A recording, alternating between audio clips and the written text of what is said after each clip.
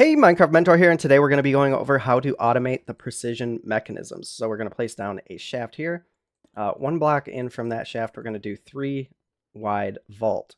From here, we're going to place down our brass funnels.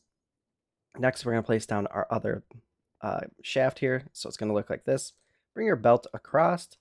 From here, we're going to place down a chest and then another brass funnel like so. So it's all compact. That's how it looks from here. I do need hoppers, but anyways, let's get some of this powered up. So we're gonna place down a vertical gearbox. Do I got that? Yep. Vertical gearbox shaft. Then we're gonna do an encased drive facing up, then an encased drive facing sideways. It will transfer the energy over. From here, we want to do deployers facing down. Make sure you do have the right side because these are only turned by the shaft side right here, right? So let's place that down. Now your deployers will be working once we get the power hooked up here. We'll go on the back side of our, I do have hoppers. I'm going to go on the back side here and throw those hoppers in. This is how you're going to put your items in that you need. So actually we can get rid of some of this stuff. We're going to need a cog, small cog, large cog, and you're going to have another machine in order to actually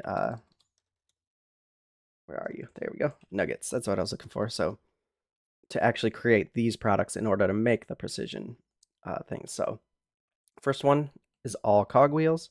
You can see it already pulling them out. Second one is going to be large cogwheels. Last one, iron nuggets all the way across. So you are going to need another machine, or you can just manually fill them up because you can put chests on top of here and have a big backflow anyways. Next, from here, we're going to need a filter. And I'll show you what to do with that in a second. We're going to need those hoppers again. Throw down a hopper here, and that's going to deposit our gold sheets onto the line. Also, we want to make sure we've got these in the right directions. So you can see right here, this one is going out. We want this one to face inward. So you can tell by these little arrows, they're also on the top. And the same thing over here, we want this one to pull items into it. Now from this, I'm just going to place down our motor like that.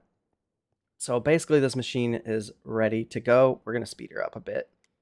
Probably like, this is going to be a little bit fast, but it's going. Okay, we're going to get ourselves some gold sheets. Put our gold sheets in here. And this part's important. We're going to have to catch one of these incomplete ones here, right? So right now they're just going in. It's going to completely loop no matter what, even if we do complete a precision mechanism. So we don't want that. We're going to grab our filter. We're going to click in our incomplete precision mechanism. And we want to make sure it's ignoring data so it doesn't care what part of the process it's in until it's complete. We're going to place that filter right there. Now, whenever one of these is completed and or breaks, so sometimes these only have an 80% chance of actually creating their item. So when they break, the items aren't going to start cycling through and you get all clogged up with extra gears and iron and other things like that. So anything that is broken is going to get dumped in here, and also your completed precision mechanisms. Now, it may seem like it's taking a long time, and it actually is. It does, because the precision mechanism takes 5 passes. So one sheet of gold has to come through this machine 5 times before you can even get a single precision mechanism. That's kind of why I sped it up, and I guess we haven't gotten one yet. We haven't been lucky enough. Now, if you do, I guess while we wait for one to pop up, if you do want to automate this, you could use belts or whatever. It's really easy to make these cogwheels.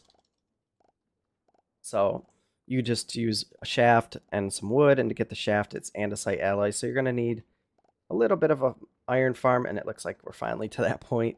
I guess I was going a little too fast this time, but there we go. We've got precision mechanisms, and their good example is a cogwheel. One of them busted, so we ended up with some scrap. We can just take this, and if you want some item filters, just to send it right back up in here. But anyways, that's it for this one. If you found it helpful, like, comment, subscribe.